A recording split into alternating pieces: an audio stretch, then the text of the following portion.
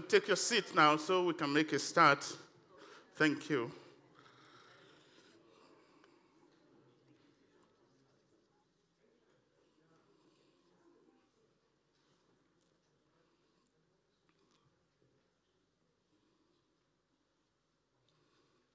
I bring you greetings in Jesus' name. My name is Amos Fatekun, and by God's grace, I'm going to be chairing the service for today. We have come to God's presence. At times we could think that this is just routine, what we do normally every week in, week out. But there is nothing like routine when it comes to God's presence. Every encounter with the Lord is unique, is special. And I want us to be expectant as we are in God's presence. Today we are so delighted to welcome Ian Deluz, which I believe, I think is very well known to most of us in Bethany. I was talking with him earlier, and he told me that he had been with the MCYC camp for 50 years. That's well before people like me were born. So, welcome here, and thank you very much. And we believe that the Lord is going to bless us through you. And welcome to all of you, too, who are regular members here. And to those people who are watching from different parts of the world, we extend the greetings of Jesus Christ to you. And we believe that you are going to be blessed this morning. In the presence of God, there is the fullness of joy, and at his right hand, there are pleasures forevermore. We are going to pray. Our prayer is potent, super potent. That is the means by which we talk to God. And the scripture tells us that whatsoever we ask in the place of prayers and we believe, we will receive the answers to those prayers. And there is no problem that is too difficult for God. The Bible says, is the Lord with whom nothing is impossible. And so we will pray together. As we pray, I will ask us in the first 30 seconds or 1 minute just to reflect in the place of prayer. And if the Lord brings something to your heart to say it to him, feel free to do so. He is your father. He is your dad. Just know that he's there with you. Shall we bow down our heads in prayer?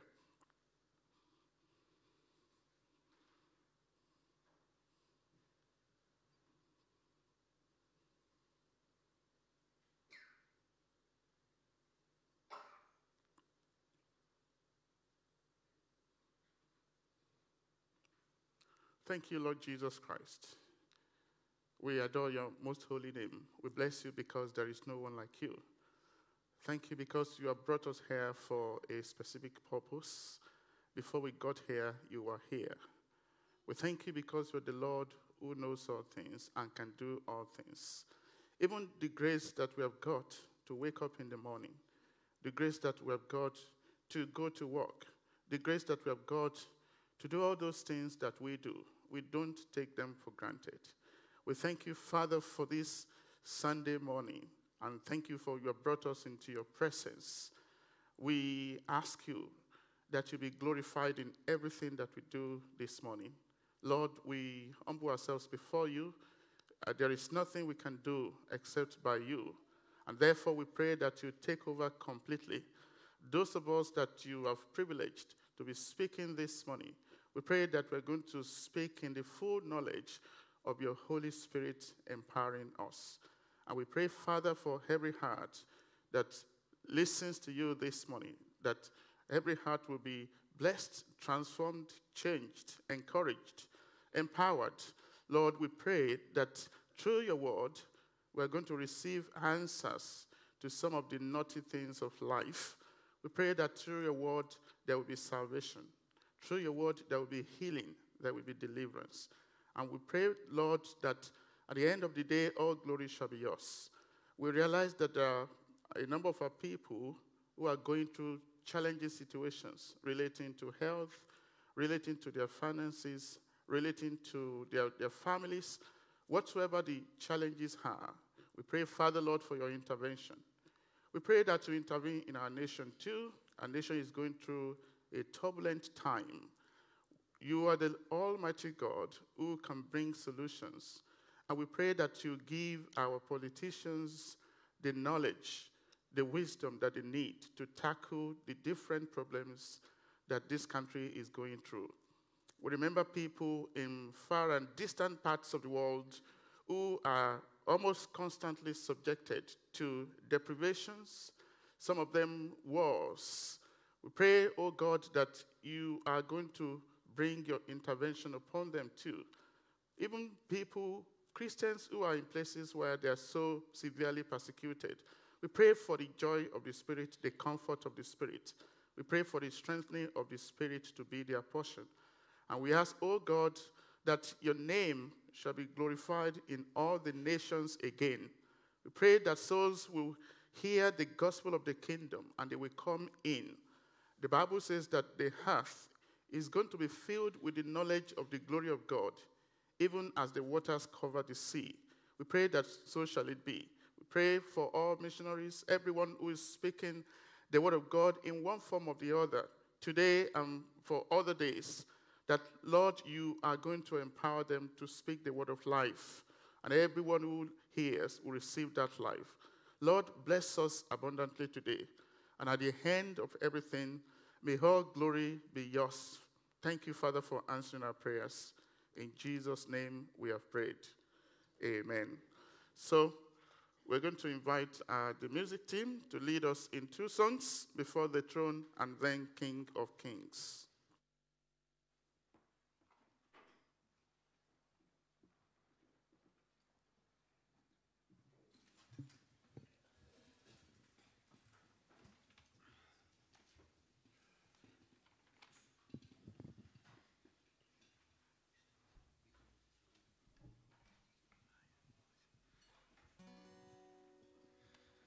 Wonderful hymn this, and wonderful words, before the throne of God above.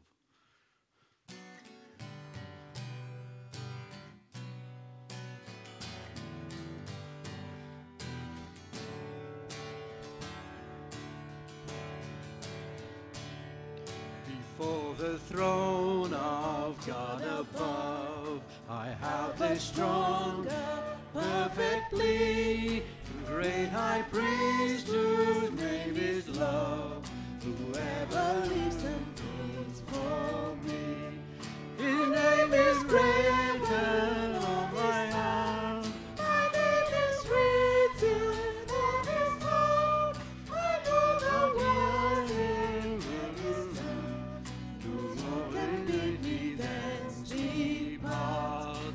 None can bid me thence depart.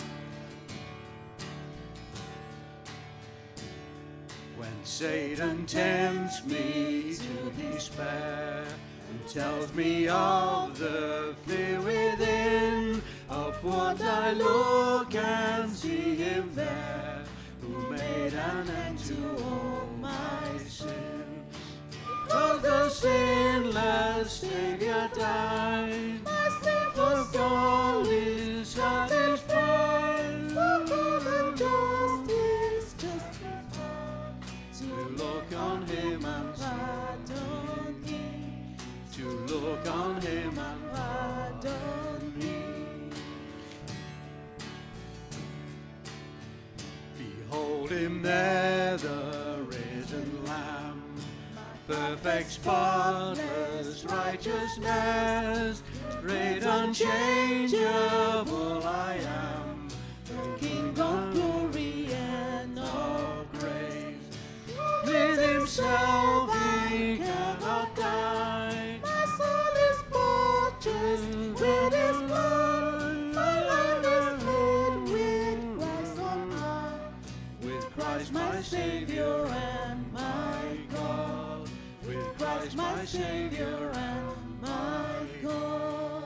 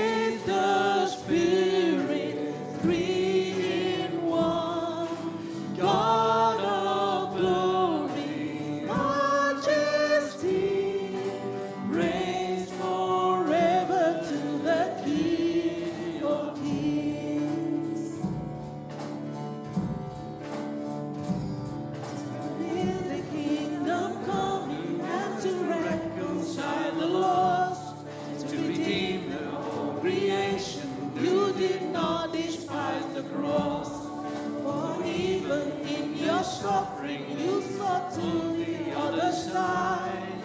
Knowing this was our salvation, Jesus for us died.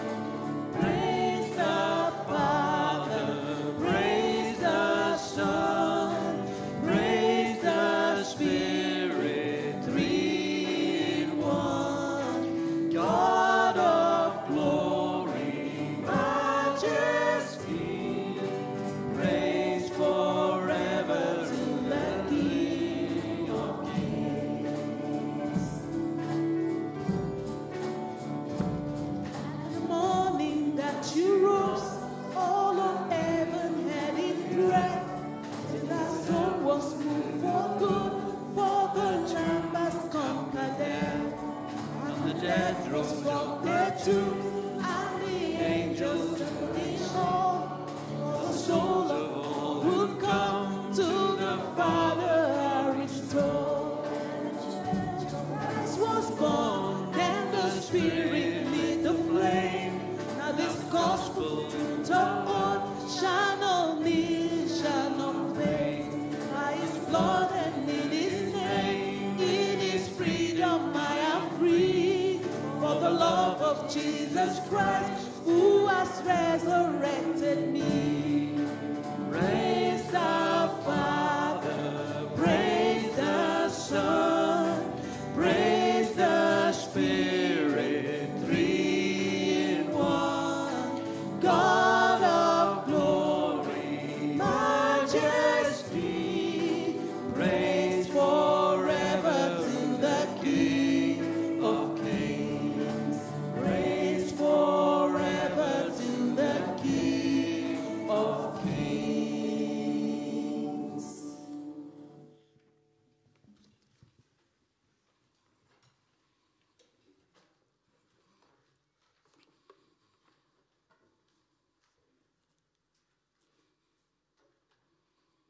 Praise forever to the King of Kings. And if you looked carefully through the lyrics of that song, words like redemption, words like darkness, light, and we want to today contrast darkness and light. So you're going to be hearing a lot about light because the message is about us being the children of the light. And I want you to look up there. It says Jesus Christ as the light. So what we're being asked to do is to reflect the light of the source of light. That is Jesus Christ himself being the light. And we are imitators of himself. So Jesus Christ himself declares, and I've put there a number of scriptures. The first one to your left-hand side says, I am the light of the world. Whoever follows me will never walk in darkness, but we have the light of life. And all these scriptures there are from John, or either the Gospel or the Epistle of John. So Jesus Christ himself declares that he is the light. Not one of the lights, but the light. And the Bible says, the middle one, that was the true light, which lights every man that comes into the world. Think about that.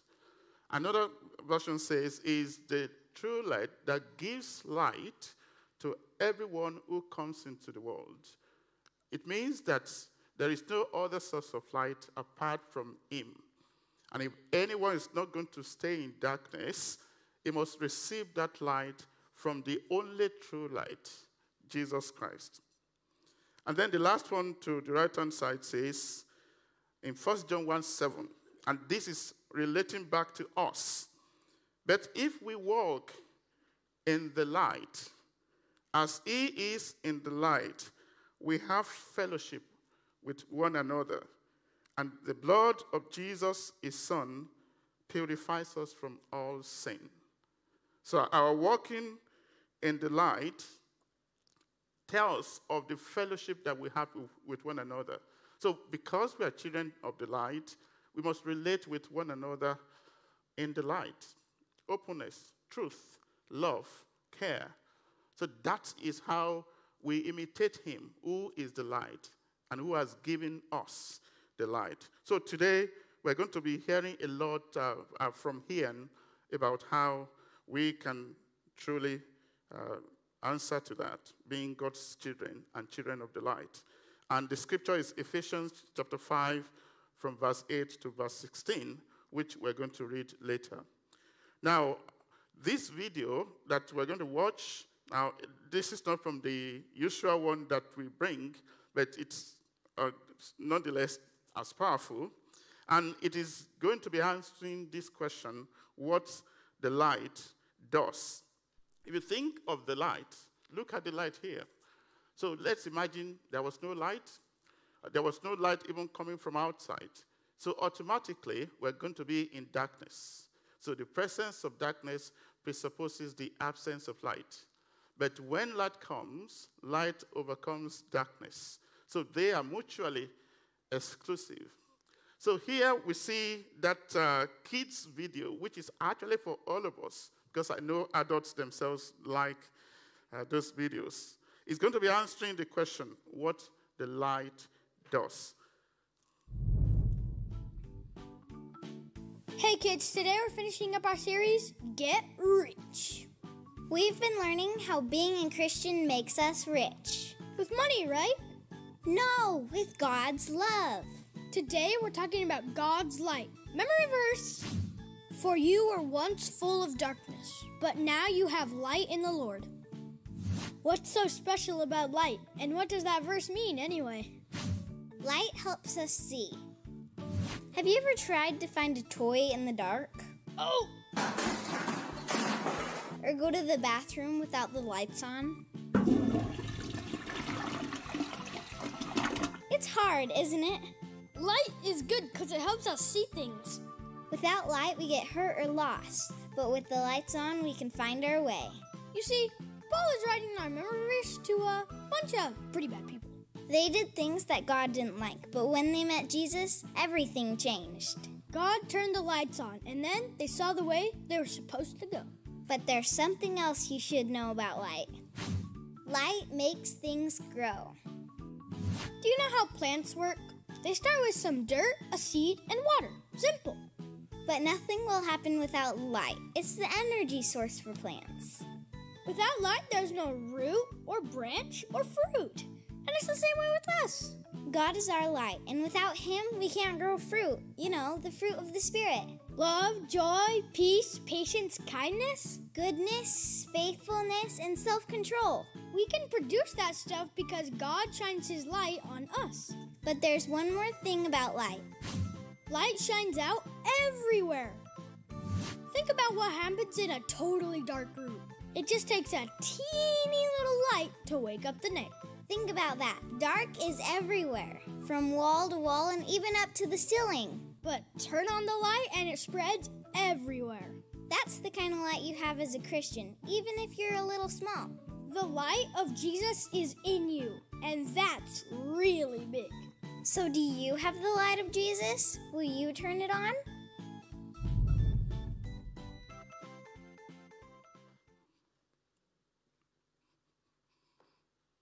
Do you have the light of Jesus Christ, and will you turn it on? So light helps us to see, light helps things to grow, and light shines everywhere. I'm going to bring you a couple of notices. I've got quite a number, so please bear with me.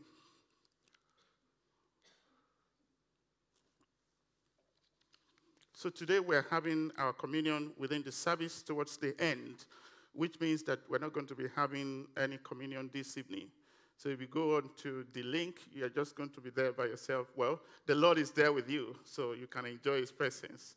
But just know that the others are not going to be joined anytime soon. So these are the programs that we have got. And towards the time of Christmas, you realize that we tend to have a number of additional programs which are not only meant for us, but also meant for the people outside. Because the role of the church is actually to bring in the people outside so that they can be part of the fold of Christ. So this is another opportunity God is giving us to do that. Today, the one that you can see in yellow, that's what we are doing, Children of the Light. And next week, we're going to be starting the Christmas programs. Yay. So I'm believing that you are looking forward to that. And in December, we have a lineup of those events. So the first Sunday is going to be the real Christmas, which is going to be led by Alan Garner, supported by the youth and the kids. And afterwards, we have the guest service. On the 18th of December, we have got 2 events, one in the morning and one in the evening.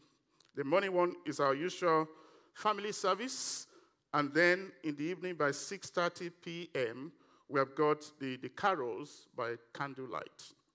And there is a Christmas Day service if you are not already planning towards that. Now, in terms of the weekly services, we are going to be having one tomorrow. That's the prayer and ministry. And it's been great. We have been looking at 1 Thessalonians, and now we are in 1 Thessalonians chapter 4. And that is going to be led by Peter McGrath. So you're welcome. Tomorrow it starts 7:45 p.m. and the time of prayer will be from 8:30. And also the Thursday friendship group meeting. I know that a couple of Sundays ago, they said it didn't have a name, but now it does have a name. It is called the Thursday friendship group meeting. And I'm actually going to read out what Miles sent so that you can see how quite important and exciting that event is. So for Thursday, this week at 10 a.m., Rob Jeffs is speaking, and we give everyone a warm welcome. These are not my words, those are Miles' words. We give everyone a warm welcome as we start with coffee and biscuits and a table quiz. Rob will speak, and we have a short prayer time. Our library and communal jigsaw puzzle are also there to enjoy. We can guarantee a great time. Isn't it, Mal? Okay. So please don't miss out if you're able to make that. This has been announced before, just to remind you of the Wura Food Bank, if you want to contribute to that. And this also has been announced before, and that's the program that is taking place on the 28th of November at 7:30, and the guest speaker is David Dean from Barnabas Fund. It is about persecution, a word that maybe people don't like to hear, but a word that is a reality for the church if we walk according to God's words. And then the next one is about the dates for the MCYC camps next year. The one that comes again here is so important because all of us have to be part of this. And that's the Bethany bus. It's been made, it's here, and they have got bundles of the material in the foyer there. But we have got to pick them and distribute them this week. The reason being that there is one of the flyers inside the bus that is going to be announcing a program that is starting from next Sunday. So our Christmas programs, they start next Sunday. So the people have to know by this week if we expect them to come on Sunday. So please make sure that you go there, check the ones that you are able to distribute, and just note it down that you have picked that. So that is so, so important. Please don't forget that. I think that's about all I've got in the way of announcements. And the next thing now is to turn to God's word. The children can leave now. Sorry, I forgot to announce that. My apologies to you.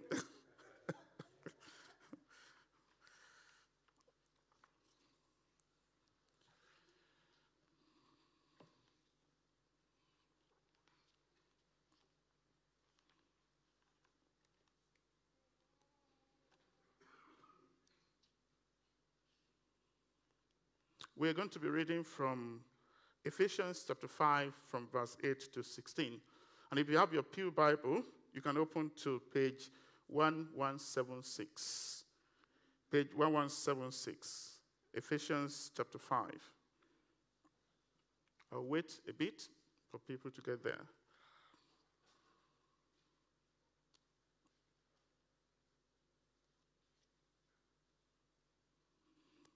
It says, "For you were once darkness, but now you are light in the Lord. Live as children of light. For the fruit of the light consists in all goodness, righteousness, and truth. And find out what pleases the Lord. Have nothing to do with the fruitless deeds of darkness, but rather expose them. For it is shameful even to mention what the disobedient do in secret. But everything exposed by the light becomes visible, for it is light that makes everything visible. This is why it is said, 'Wake up, O sleeper, rise from the dead, and Christ will shine on you.' Be very careful then how you live, not as unwise, but as wise, making the most of every opportunity because the days are evil." And that's the end of that reading. It's loaded. I believe that the Lord is going to help us to understand it as the message comes. Now we will have the music team to lead us in "Lord, I Need You," and afterwards, Ian is going to come to share God's word.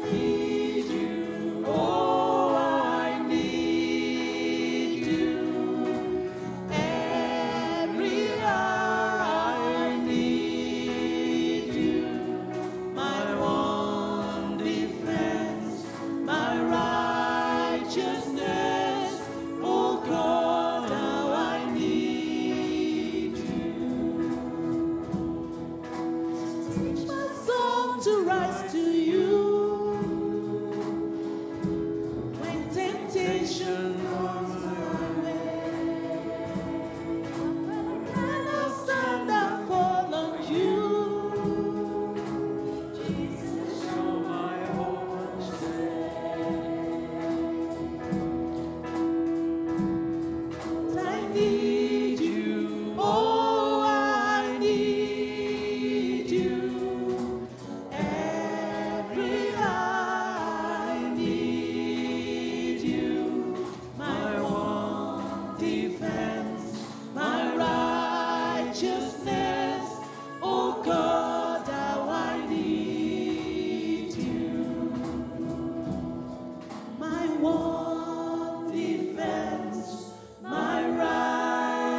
righteousness. Oh God, how I need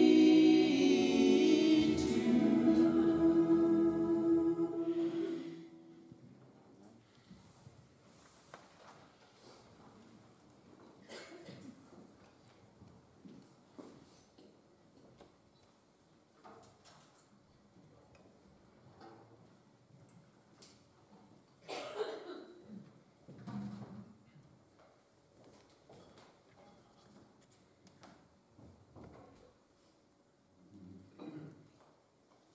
Good morning.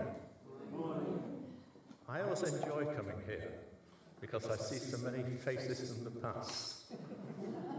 So many people I've shared fellowship with over many years. It's great to be with you. A couple of weeks ago, I managed to break my glasses. And I had to go in and get a new pair of glasses. And the young lady who was there fitting the frame of my new glasses, these glasses, on my face, we were talking, and I explained to her that, you know, because I was buying them in Stockton Heath, in the village in which I live and work, or did work, I said to her, well, I've worked in this place, you know, a long time. I said, I can go back even before the 3-day week. And she said, what's a 3-day week? So I had to explain that back in 1973, something happened that affected the whole country. In that the miners went on strike, and because the energy was sourced from coal in those days, and there wasn't enough reserves at the power stations, then the Prime Minister, Edward Heath at the time, had to declare a 3-day week, which meant that electricity was going to be cut for 3 days each week, alternately in the beginning of the week or later in the week. During that period, there was no power, no energy, no lights. So we had to manage with candles. Believe it or not, this might come as a surprise to some of you who are younger. We managed with candles. It was a different world. In those days, these days, when you've got your credit card, you just swipe it across the machine and it picks it up. In those days, they had a contraption where there was a slide, and it was a triple copy of carbon, which you had to post off to the Barclay card. It was different in those days. But you know, for 3 days, we were without power and without light. But we managed. 3 days, we had to cope. But light is essential. As we've already heard, it helps us to function. It helps in the productivity of plants. And it enables us to see. And it puts things in perspective. And helps to keep us safe. And we take it for granted. It enables me at this moment to see you.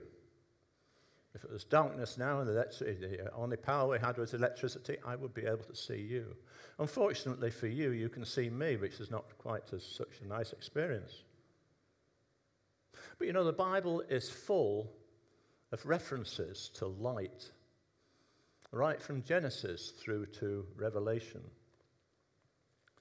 The reference in Revelation in chapter 22 and verse 5, it says, there will be no more light. They will not need the light of a lamp or a light of the sun, for the Lord God will be their light. But it's the references in Genesis that I find particularly interesting, as it draws us in and introduces us to this subject of light. Right at the very beginning, in the first chapter of Genesis and verse 3, it says, the Lord is speaking for the very first time, and he's issuing a command, and he says, let there be light. And there was light. Without that, we won't be able to see all the rest of creation. There had to be light first to enable everything else to take place. Genesis 1 and the very following verse, in verse 4, it says, "And God saw that the light was good." It had to be good because it came from God. It was right and it was bright and it was from him. And it was wonderful. For the very first time, instead of being darkness, there was light. And light requires power. Without it, there's no light. In the very following verse, it says, he called the light day. He called the light day and he called the darkness light. Genesis 1:18 says he separated light from darkness, and God saw that it was good. So there we have the very basis of the subject that we're considering today. The creation of God. The very first thing he did was to create light and separate darkness from light. The difference between light and darkness is stark. If we were here this evening and we walked into this room and it was absolutely dark, as we've already said, it only needs a match or a flame or a candle and you have light.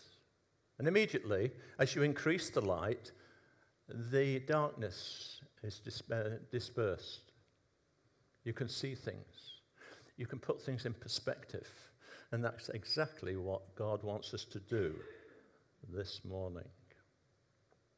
But what we're talking about here, springing from natural light, is spiritual light.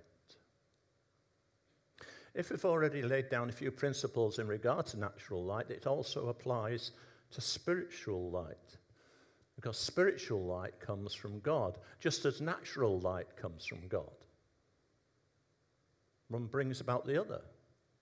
Natural light is just an illustration of what God can do spiritually in our lives. It can dramatically change our lives because the light of God can shine in us and upon us. The contrast here in the spiritual realm is also stark between darkness and light.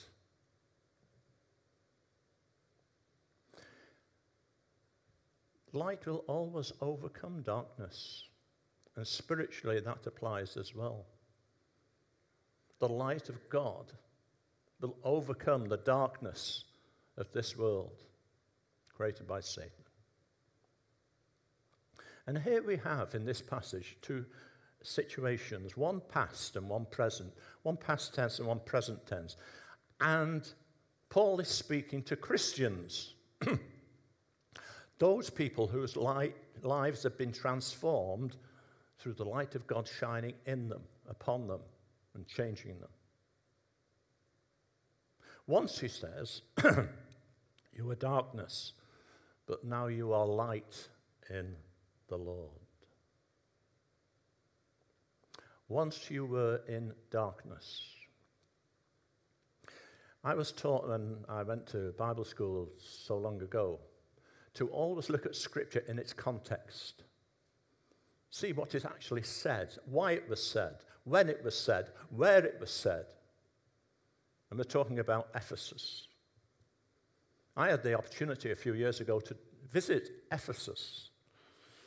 Walking down the street there is an interesting place because it showed exactly what the life would have been like when Paul was there. And the guide said as we walked down the street, you'll notice on one side this is where we had the library. And down underneath there would be a tunnel. And on the other side, there was a place of ill repute. It was immoral. It was like so many ports. It was a place where people congregated in darkness. You were once in darkness, Paul says. In John 3 and verse 19 it says, men love darkness rather than light. Until you experience the love of God in your life, you are in darkness. The amazing thing is that people don't believe they're in darkness. They actually believe that what they've got is great and things are going to work out somehow. And somehow we're going to make our way through life. And somehow we're going to end up in a kind of situation when this life is over where we just disappear. Nothing happens then, but we don't get too worried about it. So they're in a state of spiritual darkness without realizing the option that is available, the option that is possible of moving from a period, from a situation where people are, in a way, stumbling around trying to find answers and making it up as they go along as to what happens when they pass from this world, to a point where the light of God shines into their lives, transforms their lives, gives them certainty and hope and a future. It says in John 12 and verse 35, the man who walks in darkness does not know where he is going. And that is so true. Unfortunately, our society is not all that dissimilar from the society in Ephesus. Because we, as well as the people then, dismiss anything to do with the light. We're living in a society which is spiritually dark. And the only way out is through the light that comes through the Lord Jesus Christ. Because he said in John 8 and verse 12, I am the light of the world. Whoever follows me will not walk in darkness, but will have the light of life. What kind of a promise is that? From the one who always keeps promises. That our lives will be transformed from walking and stumbling around, trying to find our own way, trying to find our own answers, to a situation where we are receiving and receiving and experiencing the light of life. But that, Paul says, is where you were, he says to these Christians. That was your experience then. But you've moved from that. You've moved from that into another experience where the light of God is shining through you. And it says, in the light, the Lord is the very source of the power and the light that you need. You've moved from one extreme to another.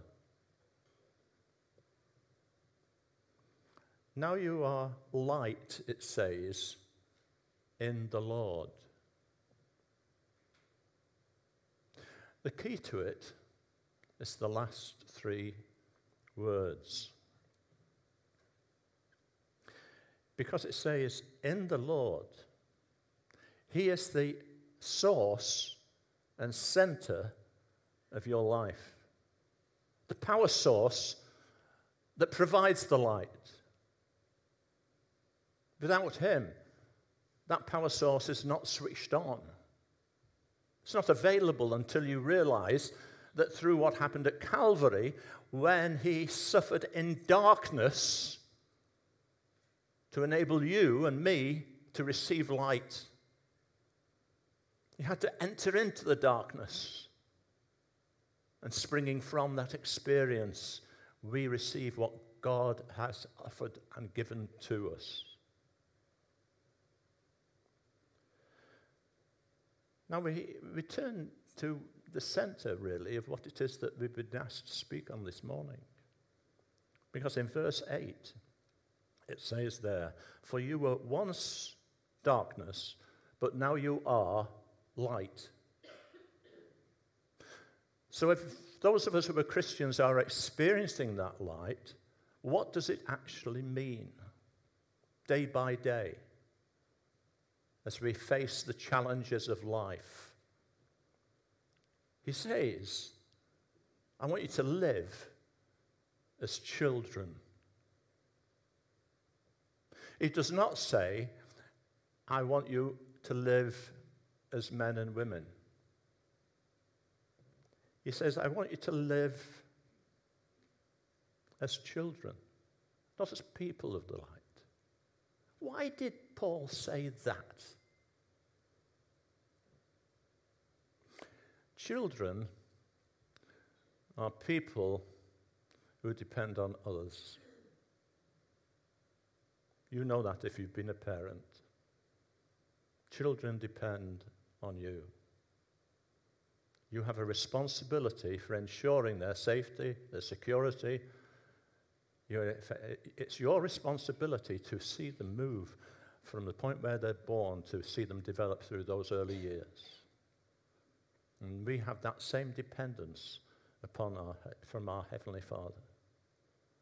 As children of the light, we don't try and attempt to work things out because children are unable to do that. They have to rely on someone else. And we have to rely totally, not on our own strength, but on Him.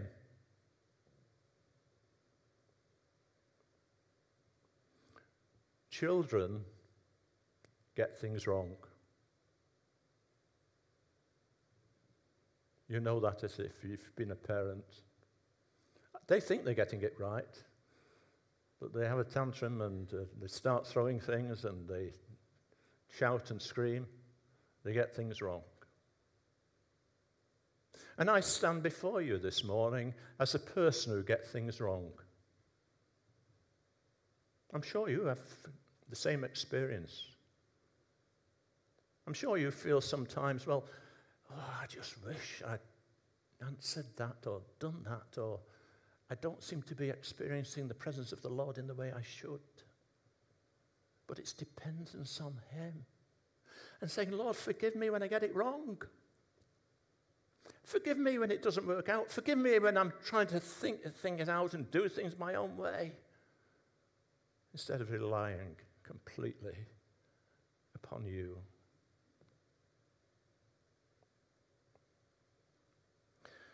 Children need the right food to grow.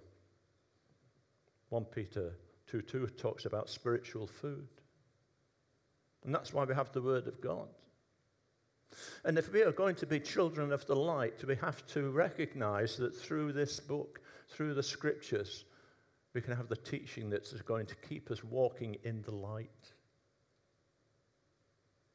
preventing us from falling, enabling us to see, giving us direction and purpose. It's there, available to us. But lastly, after these warnings, there is one aspect of being a child that is wonderful. Because children have got tremendous potential. And so have we. The Lord can work in our lives, enlighten our lives in a way that possibly we've never dreamt of. He can do things through you and me that are impossible, humanly speaking. He can give our lives purpose and direction and aim, everything we need. Because He has designed us for a purpose, and that is to bring Him glory. You and I, with all our failings, with all our faults, with all our shortcomings, He sees the potential as we see the potential in a child. Maybe that's why Paul describes this particular aspect of his teaching as being the children of light. But in verse 9, it appears to be a mixed metaphor, but it isn't, because he goes on to say that the result of this will be goodness, righteousness, and truth. Now, none of those things are possible, humanly speaking. They are attributes that can only be fulfilled through the Lord. We are flawed and we fail. But His aim and intention is to develop us from being children into be those who are mature enough to show forth goodness, righteousness, and truth. But then he goes on in verse 10 and he says, and find out what pleases the Lord. Interesting phrase, isn't it? Find out what pleases the Lord. I wonder if that's our desire. The Holy Spirit is directing our thoughts, our intentions towards Him. Satan is trying to divert us from that. Tell us we're not worth it.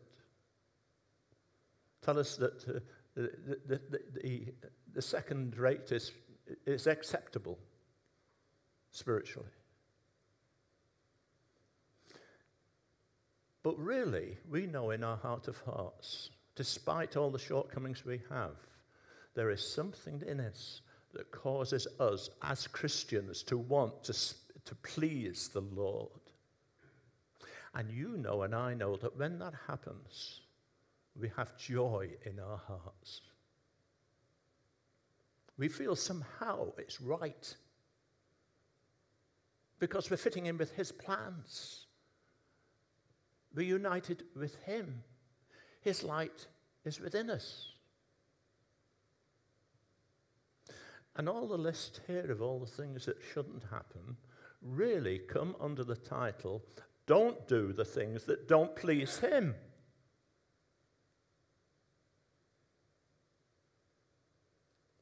And that's easier said than done, isn't it?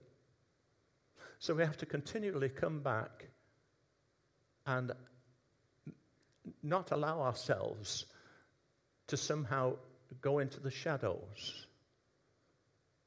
We have to maintain our spiritual life in the light. But when we get into the shadows and when we do get it wrong, He promises to forgive us, to bring us back. Without His power, we cannot achieve anything. So He says, find out what pleases Him and don't do the things that don't please Him. And don't say the things that don't please Him.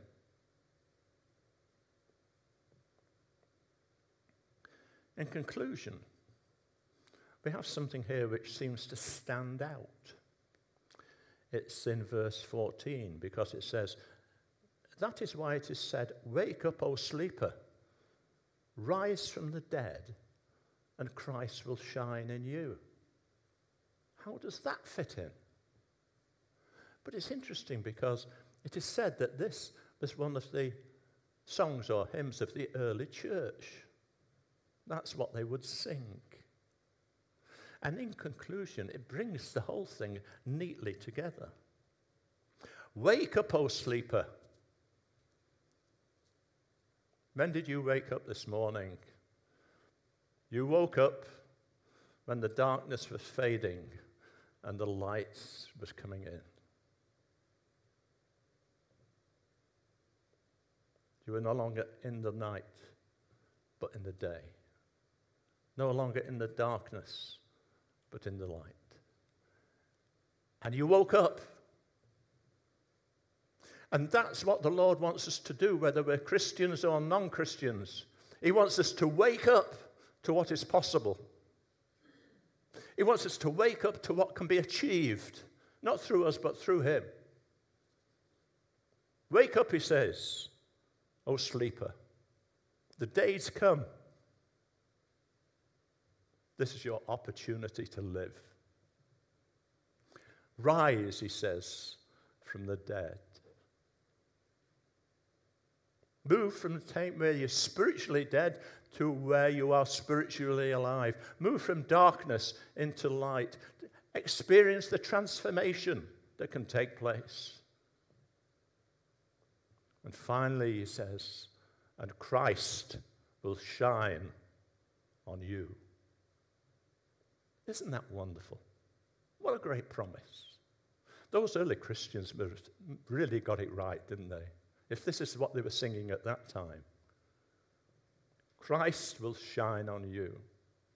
And Christ will shine on you. He will shine on me. He will take us from a place of darkness into a place of light. He will take us from being children into those who are maturing in the Christian experience. And one day, we will be with him. And the light of heaven will shine upon us as we experience his presence.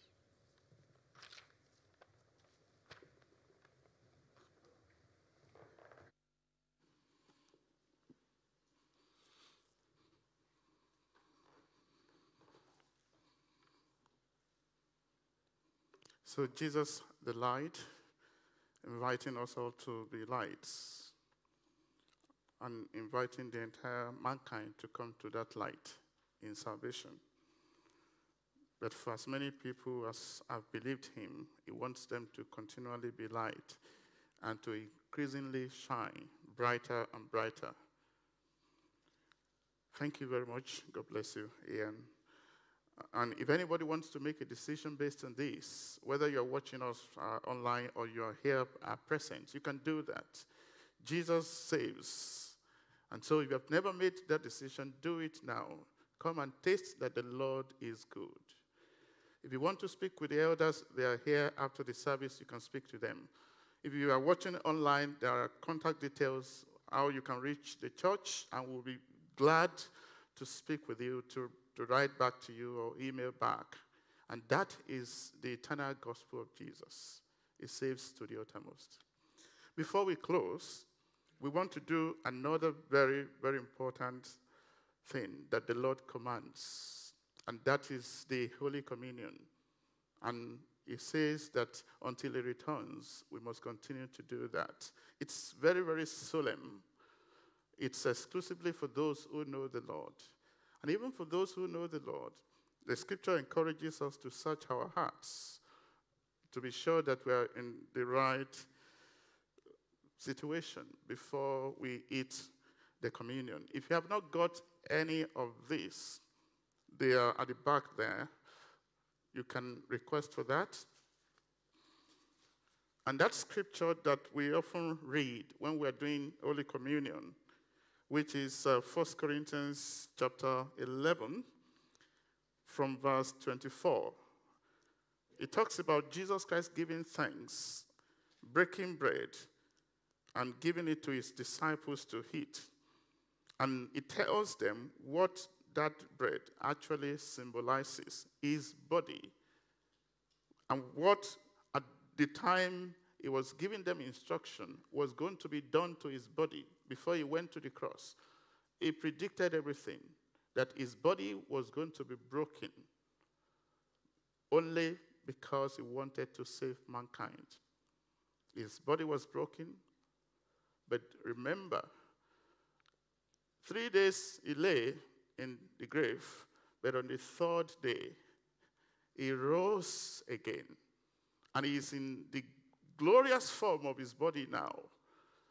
But it tells us that as believers, the same experience of rising from the dead, that scripture, we even read it. Jesus says, rise from the dead, and Christ will give you light. And one day, all those who believe in him, those who are sleeping now or dead, they will rise again. And those who are still alive will be caught up with him. It's a privilege to share with the Lord. And I want you to believe that as we do that together, I believe strongly that there is no time you take the Holy Communion and something doesn't change in your life, in your body, soul, and spirit. It is impossible. We're talking of Jesus Christ. And so this symbolizes the body of Jesus. And the wine symbolizes the blood that he generously spilled on our behalf, the blood of his cross, the blood of his covenant by which we are sealed. And that is why those who are in Jesus are covered by that blood. And there is no power of the enemy that can break through the protection that the power of the blood of Jesus confers on you. Let us not allow the enemy to deceive us into thinking, well, we are powerless. There's nothing we can do. No, the devil is not supposed to treat us anyhow. We're God's special children. The blood of his cross cleanses us from all sins. And we overcame the enemy through his blood and the words of our testimony. And so, what I'm saying is, as we take this, let us know that something great is happening. If there is an unconfessed sin, let us tell the Lord to forgive us before we take the bread. Verse 25, after the same manner also, he took the cup when he had supped, saying, this cup is the New Testament in my blood. This do ye as often as you drink it in remembrance of me. And before we share it together, I want to remind you of the experience of two disciples. After Jesus Christ resurrected, they were going to a village called Emmaus. And they were discussing all the events that had happened in Jerusalem. And Jesus joined himself to them. And he was asking, what is it that has been taking place? And they retorted. They said, so, are you a stranger? You don't know anything about everything that has been going on for the last few days. You didn't hear of one Jesus Christ, who we believe was going to save us, but who was killed by our leaders. And they gave him a rundown. They didn't know it was the Lord, because the scripture says that he held them from being able to identify him. And towards the evening, when they got there, it was like departing from them, and they said, come. And they said, abide with us. Fast, that's where that song was taken from, I believe. Abide with me, fast falls the eventide. And the Bible says when they came into the house, he broke bread and gave it to them. And immediately their eyes were opened. And that is what Jesus Christ does. He opens the eyes of the blind, the spiritually blind, the physically blind. I believe that he's opening our eyes today, is giving us fresh light as we share the communion together. So if you could open the upper flap, you'll be able to access the bread. So in the name of Jesus Christ, we share this bread with him. Shall we take the bread now?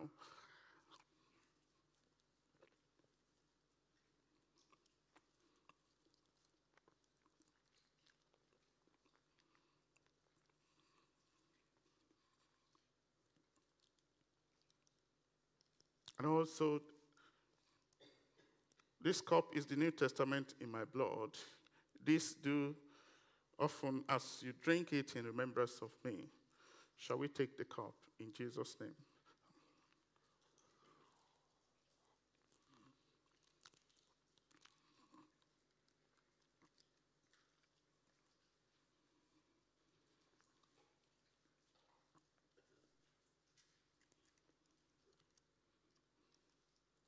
I will pray to just thank the Lord for all that he has done for us. But please don't forget the Bethany bus.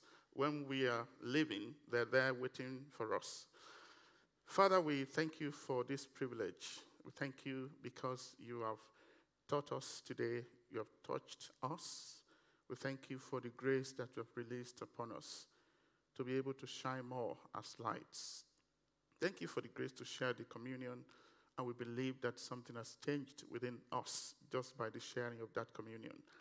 Lord, we thank you because as we go out this week, it shall be a blessed week, a glorious week, a week of opportunities, a week when we hear from you clearly what we are supposed to do, a week when we depend on you absolutely, and we live our lives to show your glory. We give you all the glory for everything that you have done in this service. And may all those blessings remain with us. And may we ever be grateful to you.